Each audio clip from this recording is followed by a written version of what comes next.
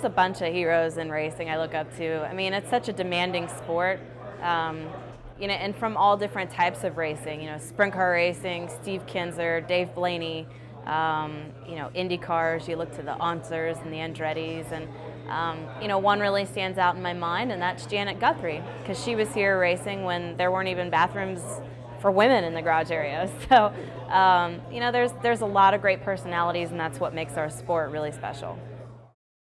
Definitely a World Outlaw sprint car. If I could drive World Outlaw sprint cars for a living, I would probably still be doing that.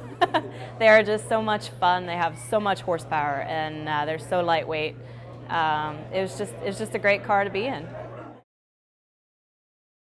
I have a lot of favorite moments, you know, being in Indy cars for, you know, whatever now, 10, 13 years, something like that.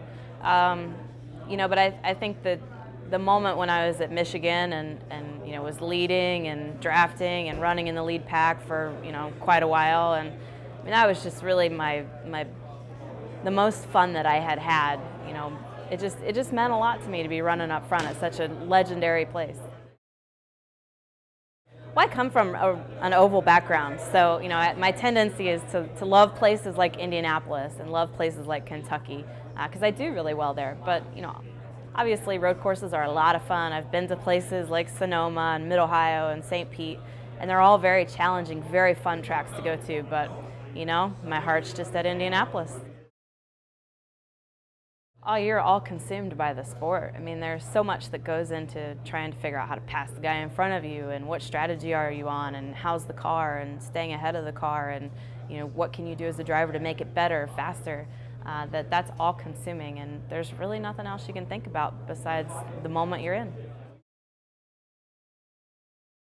Being able to hire Joseph as a rookie and see him mature and grow into the driver he is now, you know, that's very rewarding, because the people that we've put in place at our team, you know, helped him get to that level and helped him grow, you know, in all different dimensions. So to be a part of that and to see him, you know, develop into the form of a winning race car driver, you know, I'm very proud to be part of it. You know, race car driving is all about being smart. You have to be smarter than the next guy. So, you know, it doesn't matter if the nerdiest guy wins or not, because smart and being educated and always learning every day that next step, how to make your car faster, how to be a better driver, waking up every day and taking a next step towards that is so important.